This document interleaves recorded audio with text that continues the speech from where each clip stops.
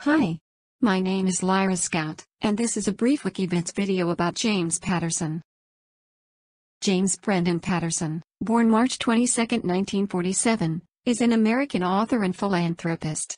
Among his works are The Alex Cross, Michael Bennett, Women's Murder Club, Maximum Ride, Daniel X, NYPD Red, Witch, and Wizard, and Private series, as well as many standalone thrillers, nonfiction, and romance novels.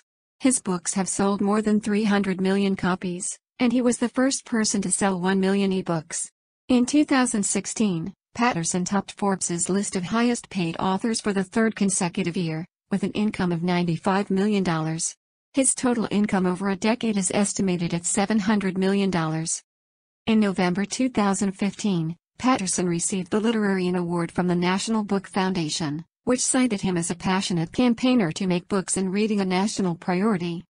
A generous supporter of universities, teachers' colleges, independent bookstores, school libraries, and college students, Patterson has donated millions of dollars in grants and scholarships with the purpose of encouraging Americans of all ages to read more books.